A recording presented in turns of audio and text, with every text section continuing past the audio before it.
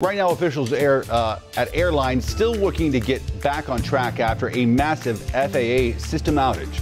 The agency says their preliminary investigation shows damaged database files are to blame. These are live pictures right now from Charlotte Douglas this morning, where you can see folks busy out on the tarmac. We're already seeing a handful of delays and cancellations already at 5:07. The outage affecting flights from coast to coast. Now the government working to strengthen the country's aviation infrastructure. Wake Up Charlotte's Bree Jackson has the latest from Washington.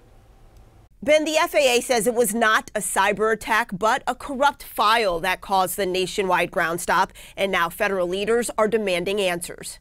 Another day of frustration for flyers. A little irritated, honestly. A little irritated. Well, actually very irritated, but what can you do?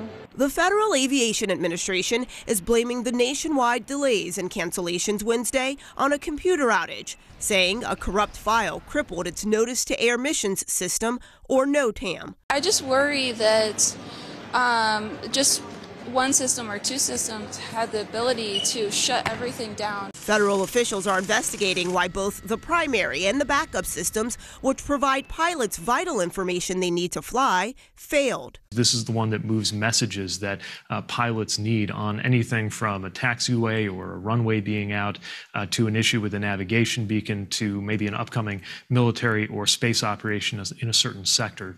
Transportation Secretary Pete Buttigieg says his agency is focused on figuring out what went wrong. We need to understand why, with all of that redundancy, it still rose to the level that there had to be a ground stop. Lawmakers want answers too, as Congress prepares to reauthorize FAA legislation. Money's been thrown at the problem, and the problem seems to get worse. Here's what we need for technology and software upgrades so that we minimize the chances that the system does this again. That's going to take funding. The FAA says it's working to prevent disruptions like this from happening again.